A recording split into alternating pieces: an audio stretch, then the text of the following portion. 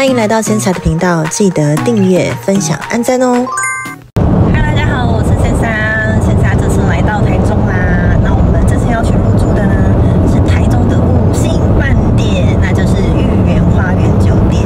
那裕元花园呢也是台中的唯一一间有室内恒温泳池的饭店哦。那到底他们会有什么设施跟房型？那就跟着住宿小达人珊莎一起去看看吧。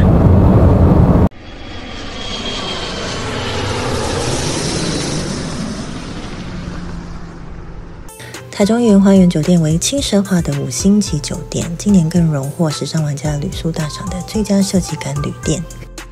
酒店共有149间客房，楼层位在9楼到26楼。这次珊莎入住的是商务客房，房型是12平的宽敞空间，附设 King size 的一大床，提供硬枕跟软枕，另外也有提供乳胶枕给住客不同的选择。mini bar 提供胶囊咖啡机、热水壶以及瓶装水。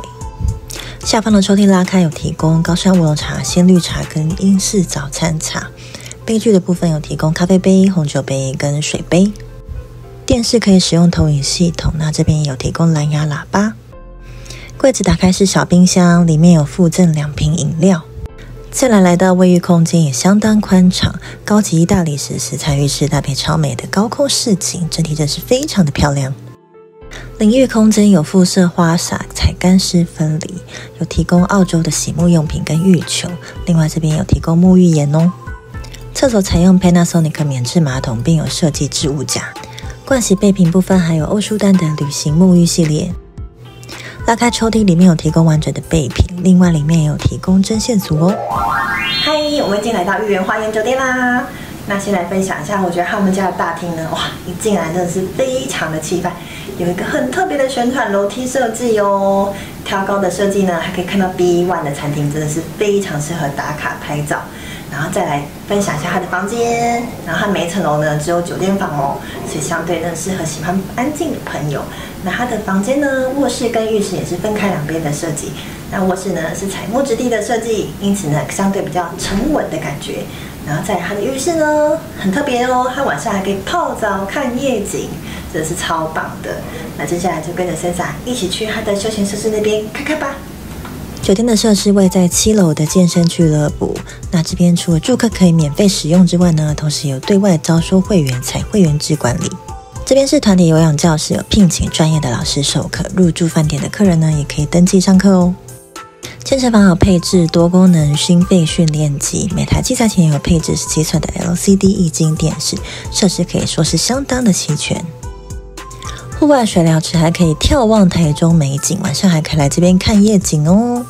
裕元花园酒店拥有台中唯一的室内恒温游泳池，这边有25公尺的长泳道跟18公尺的练习水道，一年4季都可以来玩，不怕天冷下雨的影响，即使冬天室内也有暖气哦。嗨，我们已经来到台中裕元花园酒店的休闲设施，然后这些室内设施呢有很多，有游泳池、户外水疗池、三温暖、健身房，还有浴室，有各种设施呢，让你就算遇到下雨天也可以尽情畅玩哦。那话不多说啦，这才要去看喽。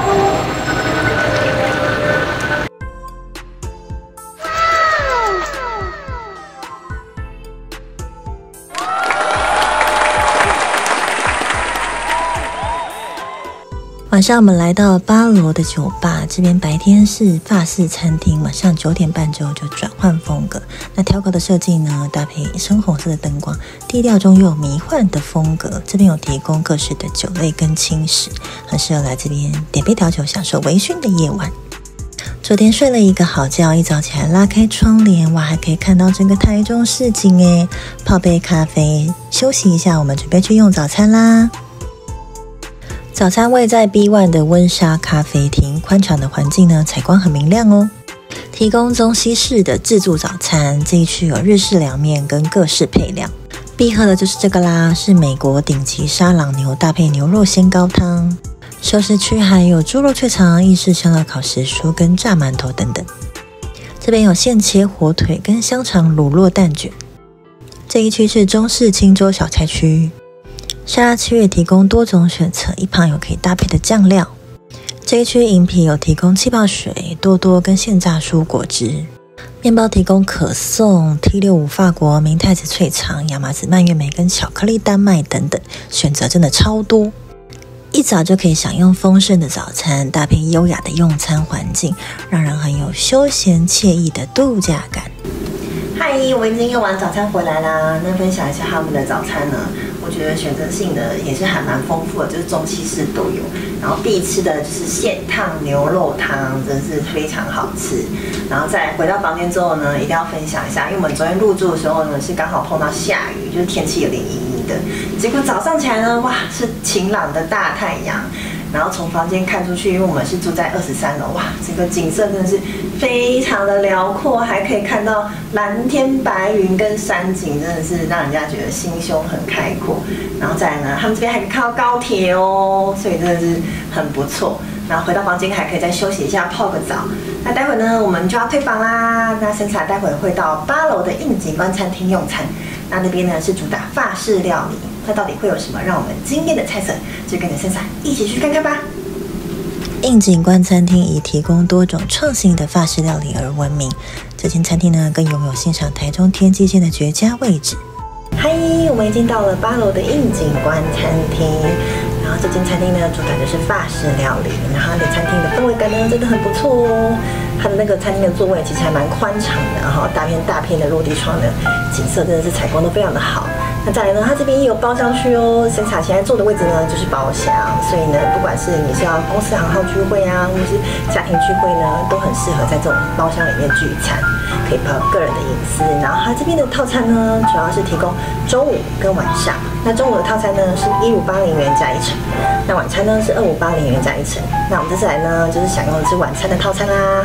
那待会我们就一起来看看它的菜色有什么吧。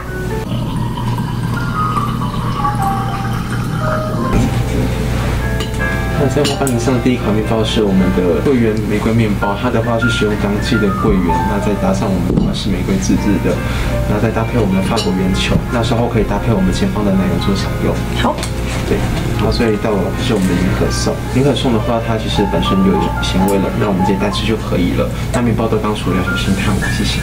好，这个是我们的甜虾塔塔。那这是我们的小点，它是用手指拿就可以了。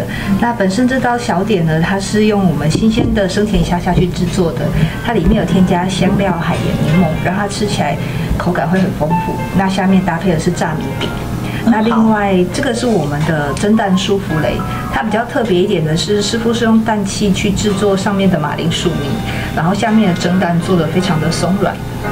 那我们的蒸蛋里面还有添加的就是我们的蒜苗，让它吃起来口感变比较脆，还有我们的烟熏鸭胸肉，然后上面的马铃薯泥是用氮气打进去的，所以口感会非常的绵密。上面再加上的是虾夷葱，它让整体的口感吃起来会非常的丰富。对，那另外还有一道小点，是我们的鳗鱼雪茄卷，这是我们主厨的特色菜。它比较特别一点是，这个鳗鱼它是经过先蒸后烤，做了很多繁琐的工序制作，然后包括这个雪茄卷的饼皮，它是法式薄饼的饼皮，也是我们自己师傅制作的。他把它卷起来之后，再把鳗鱼制作的那个泥填进去里面。吃饭的时候也享受到抽雪茄这种高级的质感。对，请慢用。谢谢。好，直接拿吗？直接拿就可以了。小心哦。谢谢。谢谢。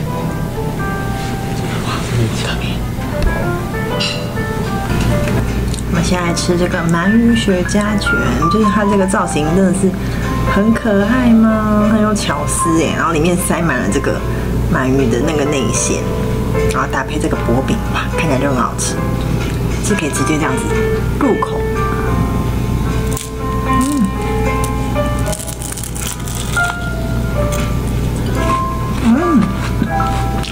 哇，它饼皮超级酥脆的，它里面的那个鳗鱼泥呢打得非常的绵密，然后吃起来是咸香的，然后搭配那个饼皮呢非常的薄脆，那觉得口感就是非常的双重享受，而且要用手吃这样子也蛮特别的哦。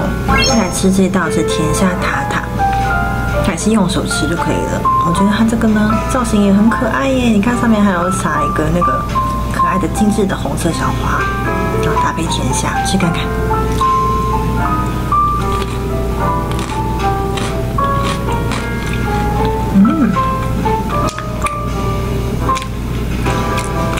入口就是那个甜虾那个，虽然它是生食啊，但是我觉得它的甜味很够哎，而且还带有一点点淡淡的那个瓦萨比的那个香气。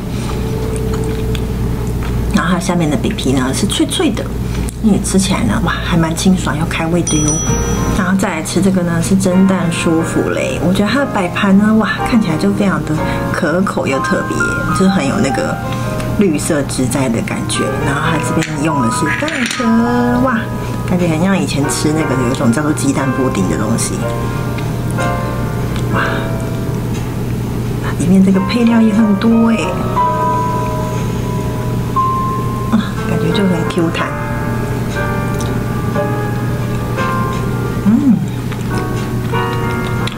哇，一入口就有那个葱的那个香气，还蛮明显的。然后蒸蛋呢，哇，非常的绵密，还有蛋香。里面配料也还蛮多，丰富的口感。哇，真的会让人家一口接一口，非常好吃。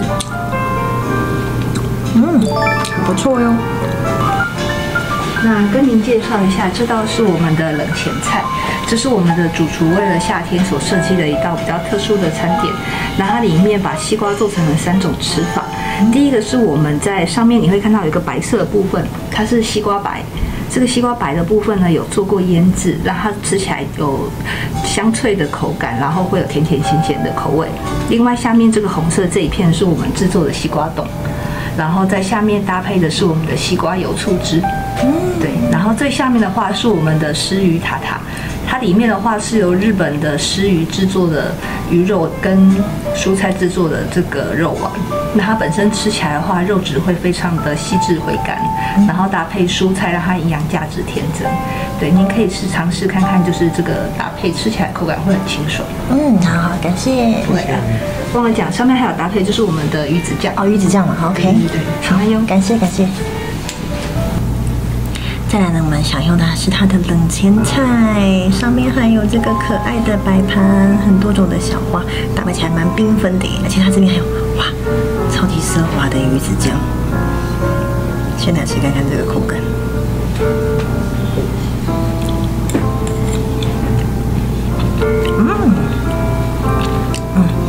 鱼子酱呢，吃起来鲜味还蛮重的哦，因为它那个有那个鱼的那个鲜味还蛮浓郁的。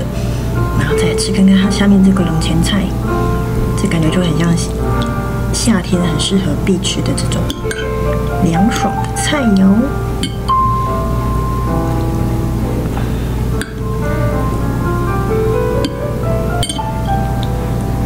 哇，搭配下面这个。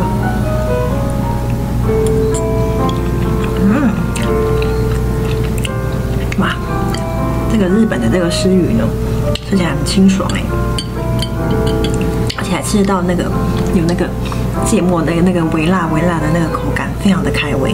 然后再吃看看这个西瓜冻，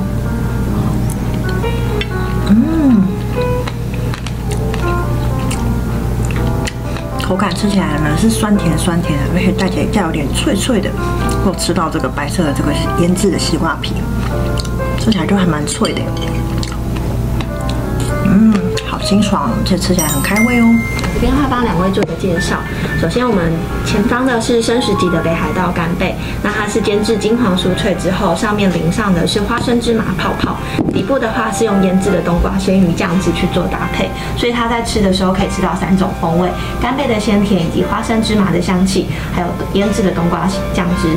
那底部的话还用菠菜跟黄色的部分的话是用白果，也就是银杏，那它是特别腌制过的，所以它吃起来是苦咸的味道。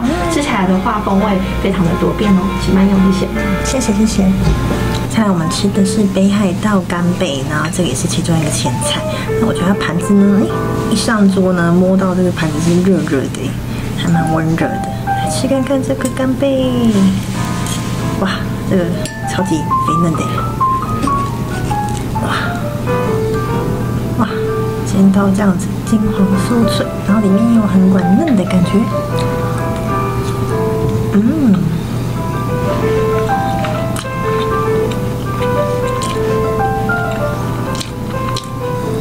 哇，我觉得它吃起来口感非常多变，因为干贝本身呢就非常的带有那个咸味，然后它煎的这个表皮呢，真的很脆耶，我感觉到那个焦香味。然后在它的酱汁呢，是花生芝麻泡泡，所以吃起来那个酱的风味呢，还蛮特别的，还带有点花生的香气。这边的话帮2位做个介绍。首先是汤品的部分的话，是用大量的蘑菇以及松露，还有鲜奶油下去做炖煮，喝起来的话会有比较浓郁的那种松露跟蘑菇的香气。那我们chef的联想是说用 cappuccino 的感觉，在午间的时候，那也可以喝到像这样子的汤品，那可以直接拿起来饮用，不需要透过汤匙。那可以搭配前方的这个松露三明治，那它是用松露酱去制作的三明治，上面的话是用松露美乃滋去做点缀，喝起来的话有一种我们在吃下午茶配的那个甜点的感觉。OK， 谢谢。嗨，那我们来吃这个是另外一道的汤品。我第一次看到汤品做成这样，超级可爱的，用一个很像小咖啡杯一样，上面还有一层一层的浓郁的这个松露的那个蘑菇酱。哇，这个汤品真是可以直接这样喝，有点像在喝下午茶的感觉。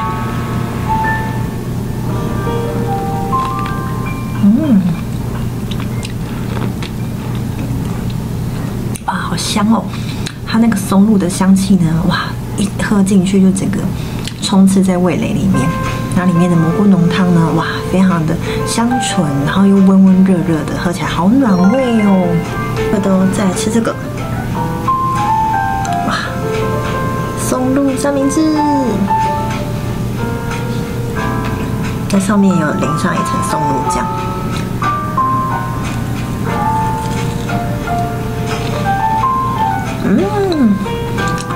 哇，它中间这个饼皮很脆耶，然后里面呢松露味道也相当的风味非常的哇浓又好吃，所以搭配这个浓汤呢，哇一下子就吃光光，非常不错哦。那这边的话帮2位做一下介绍。热前菜的部分，我们是选用云林的萨索鸡翅，那搭配的酱汁是特制的烤肉酱汁。那最旁边有点像绿色的部分的话，它是用赤瓜，也就是大黄瓜去做点缀。上面的话是用甜椒玉米酱下去做搭配。最上面的话还有雪豆苗，吃起来的话比较清爽。最前面这个像棒棒糖部分，它是用鸡肉以及豆豉，就是硬西亚，台湾在地那个硬西亚，然后下去做烹炸，是吃起来口感比较扎实，然后很有层次。对，那吃这道的时候，会让人家联想到我们平常吃鸡翅的时候，是不是会有很多的骨头？那吃起来会比较麻烦。那我们却不是将这个概念结合到法式的这个手艺当中，那吃起来的话会比较有趣，就是有点像吃烧烤，然后配着棒棒糖的感觉。请慢用，谢谢。再来这一道是热前菜哦，我觉得它很特别，它摆盘呢也超级可爱。这是中间这个是无骨鸡翅耶，然后还有这个很造型可爱的，很像棒棒糖，然后搭配这个什么豆苗什么的，看起来真的是蛮可口的哟。现在切一下这个鸡翅。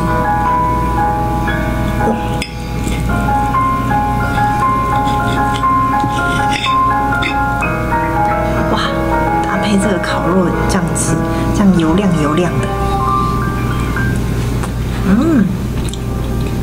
哇，很像在吃那个 barbecue 的口感哎，而且它的外皮呢非常的酥脆，还有焦焦的，然后这酱汁呢真的是很有那个 barbecue 的那个风味。再来吃看看这个，超级可爱的。光是这个外观就觉得这样子拿，然后搭配一个小骨头这样子拿，就觉得很可爱耶。我觉得它一口一个这样刚刚好。然后它的肉呢，我觉得是还蛮扎实的。它也是选用鸡肉，然后里面呢还吃得到那个豆豉独有的那个咸味，所以我感觉很有台式的风味。那这边的话，帮2位先做个介绍。首先是小姐的 A5和牛的话，它是用日本3级线 A5和牛煎至5分熟，没有带血水后，淋上特制的红酒干葱酱汁。配菜的部分的话，是用马铃薯千层以及新鲜的芦笋去做搭配。那先生的部分，的话，宜兰的好野鸭胸，它是用好野鸭胸这个品牌静置在卤汁当中3天后，煎至7到8分熟的方式，淋上特制的鸡汁酱。配菜的部分的话，是用红酒香梨，就是椒来对，加莱亚。那外层的话是裹上南瓜子跟坚果，去增加它的脆度。那口感上的话，甜味可以搭配我们的鸭胸部分。那最前方这个比较小的这个的话，它是用米血糕做成的脆饼，中间搭配的话是油封鸭腿末，最上层的话是奶油马铃薯泥，再撒上一点点的罗勒粉等等。建议吃的时候可以先吃这个小品的部分，希望各位会喜欢用。谢谢。嗨，我们主餐上桌啦！那我们先来吃这一道日本内武和牛。哇，有没有看到它的这个很切面？我觉得感觉煎的真的是非常的厉害耶。然后搭配呢红酒酱吃来吃看看。哇，蘸一点这个红酒酱子。哇，感觉超好吃的。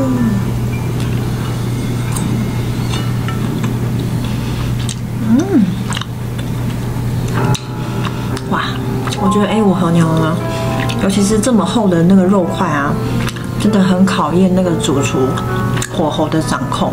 我觉得它煎的是刚刚好，都可以一入口都可以吃到那个和牛表皮的那个焦香气，那个真的是超赞。然后肉质呢，哇，就是一样，同样有和牛那个大理石油花的特性，然后也是入口即化的氛围感，哇，非常好吃。然后这边呢，还有一个芦笋，然后搭配那个马铃薯的千层派。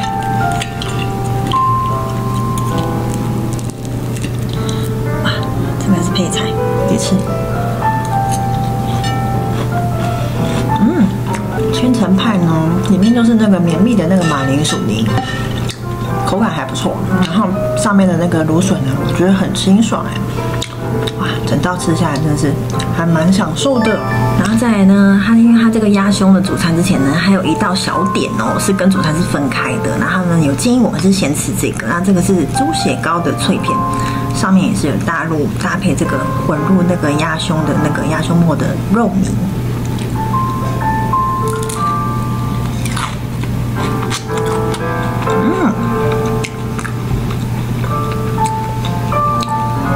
我觉得它上面搭配那个绵密的那个马铃薯泥非常的香，然后也吃到一点点那个鸭胸肉的那个香气。然后猪血糕的脆片呢，猪血糕的味道是还好，但是吃起来是脆脆的，所以我觉得口感还蛮丰富的，很像是一个开胃小点。然后再来呢，就是另外一道主餐，然后它的特色就是鸭胸，哇，它表皮也是煎得很酥脆。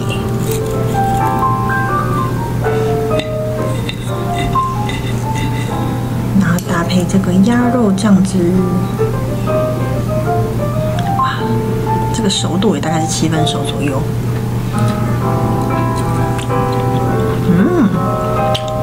搭配起来是有点偏甜的口感。然后鸭胸呢，我觉得油脂丰富度也蛮够的，肉质也很软嫩哦。再来吃看看旁边这个，它就是红酒香梨。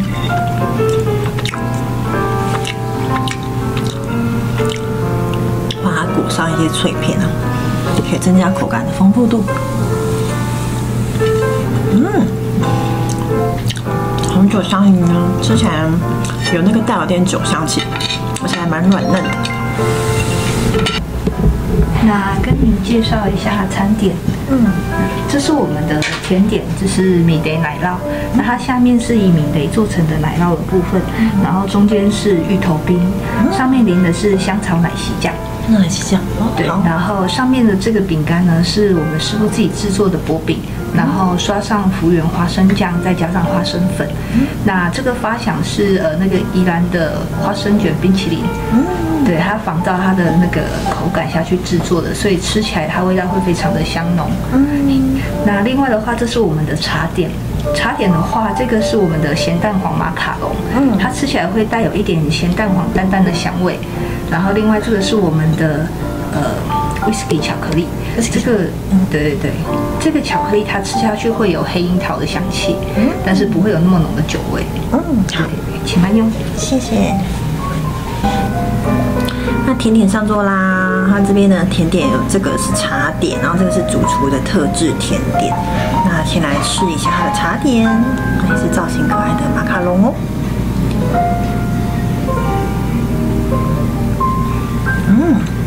那个马卡龙拿起来的时候还是冰冰的，它饼皮呢是甜甜的，然后里面呢是很特别的咸蛋黄酱，还带有那个蛋黄的那个绵密的咸香，哇，口感还不错。这个是威士忌巧克力，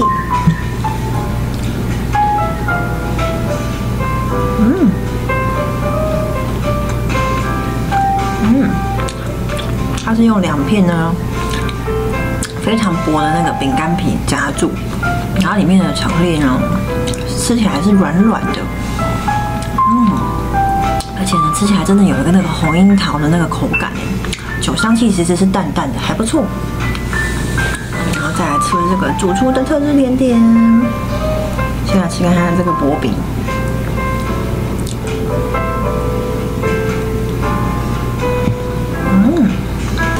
这个薄饼呢，吃起来真的是脆脆的，加上上面好浓密的那个花生酱哦。然后在里面呢还有冰淇淋哦，往下挖，哇，是芋头冰淇淋，搭配这个米袋，很有古早味的感觉。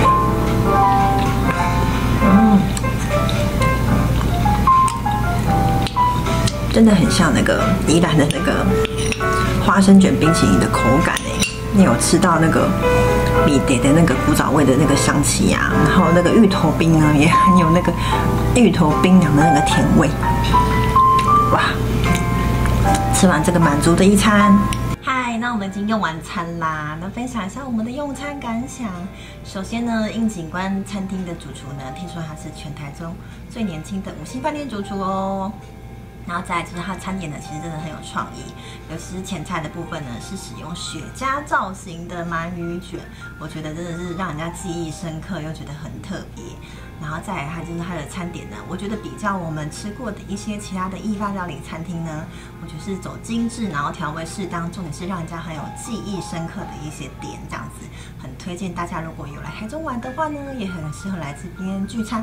然后这里也很适合情侣约会哦。那以上就这样子啦。那如果大家喜欢我的影片的话呢，记得帮我按赞、订阅、加分享。那也期待下次再见了，拜拜！记得开启小铃铛、按赞、分享、加订阅哦，也要记得追踪我的IG哦。